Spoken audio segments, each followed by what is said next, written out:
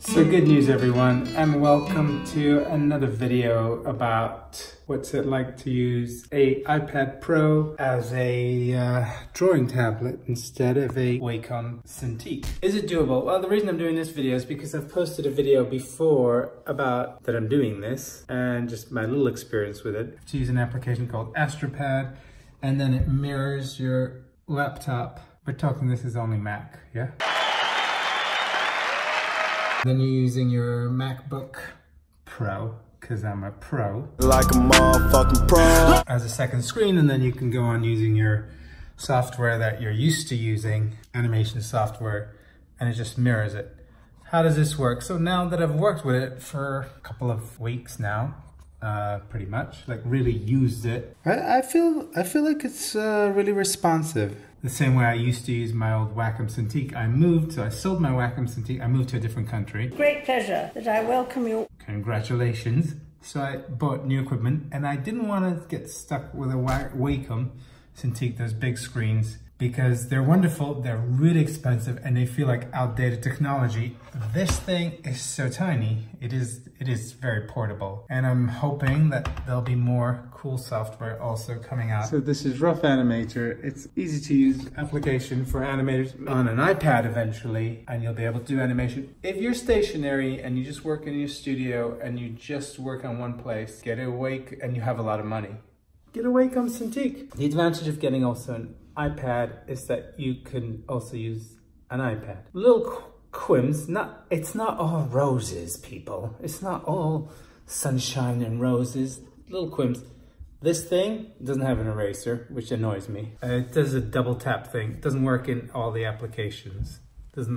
Some it works amazing. It works amazing on all the applications you're using on your iPad, like native iPad applications. I'm talking about when you're mirroring it with the AstroPad. So little qualms, pencil, dropped it on the floor twice, day after day. And the nib, because I work on a stand-up, you see I'm standing up.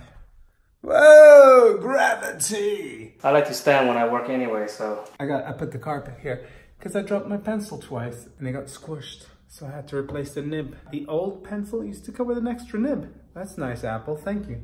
The new one doesn't come with a nib.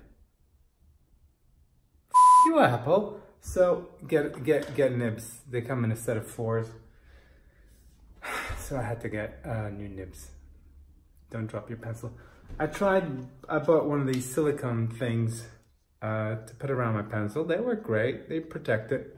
They don't charge because it works with a magnet. Ties your pencil. Ooh, magic. Anyways, as a tool, as an animation tool, this really works. I really like it. I bought it because I want to be portable, like I've said in the previous video. Go watch the previous video. You can watch this video as well. It's a great video. It's a great video. I hope it's going to be a great video. Point. Using AstroPad, and I'm using a USB-C cable because I got the newest MacBook Pro because I'm a pro. Like a motherfucking pro. It feels great. I don't feel a lag. It feels great. It feels like a really nice intuitive workflow. It takes a little getting used to. Beginning I thought the surface was a bit slippery. Somebody suggested getting a surface cover. You know, get used to working on glass, big deal, you know. If I work on canvas, that's not like working on paper. You have to get used to working on canvas. If you're working with watercolors, sometimes you might use a different texture.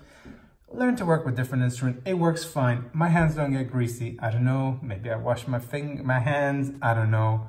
People are always saying they're using gloves, I've never had an issue, neither on the Wacom or Wacom. Never had an issue of greasy hands, so I never use gloves. This is really for someone who wants to go for the iPad and is kind of sick of the Wacom way and wants to try.